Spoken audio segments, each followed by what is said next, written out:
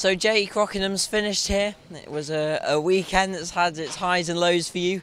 Race 1 you were right up there, but unfortunately something mechanical went wrong with the car, and then you've been fighting your way back up and finished the weekend on a massive high, finishing up in 8th. Yeah, no, much better. Like you say, the first race was very tricky. The car was going ever so strong, and we were right up there, got up to I think 11th, and then yeah, we had a mechanical issue with the front of the car, and therefore made the engine go into a limp mode, and that's why I had to retire, unfortunately. But yeah, race 2 was good, just progress made, and race 3 obviously was a blinder, and managed to get all the way from 16th to 8th. So you know, 8 positions gained, and finally back into the top 10, which is where I want to be.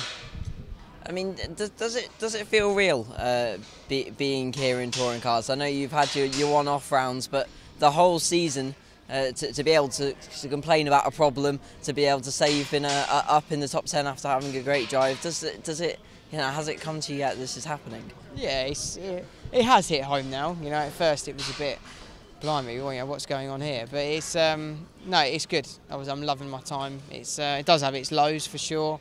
It makes you want to stop sometimes, but you know, when you have a race like that, it brings it all back and makes it worth doing. But no, it does feel real now. It does, and I'm getting used to it, and hopefully, you know, we can continue this into next year and have a bit more of a stronger chance. And finally, we're now entering sort of the run into the end of the season, and it's a battle now for you to try and see whether you can claw back anything in the Jackses to take that massive trophy home. I'm sure you're going to be giving it all at Silverstone and Brands. Yeah, I'll definitely be going for it. Unfortunately, I'm not up for the Jackses. It's only Mike and Sutton, I think it is, who's going for it. But yeah, I'm sure Mike will have a good go at trying to retain his lead and keep it going. But yeah, Silverstone and Brands, really looking forward to them both. Silverstone, obviously it's one of the easier tracks as it's only 4 corners, so yeah, it is easier, but it should be close and a good race.